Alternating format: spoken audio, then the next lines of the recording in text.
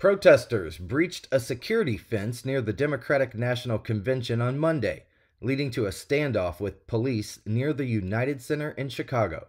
A group of about 100 protesters broke through the outer security perimeter, attempting to access the convention site. Police quickly intervened, arresting 4 individuals and dispersing the crowd with riot gear and pepper balls. While most protesters remained peaceful, tensions escalated as some threw objects at police and clashed with the media. The inner security perimeter was not breached, and the situation was contained, CBS News has reported. Later, in Union Park, tensions continued as police ordered protesters to disperse after their permit expired. Some protesters set up tents, leading to further confrontations with law enforcement.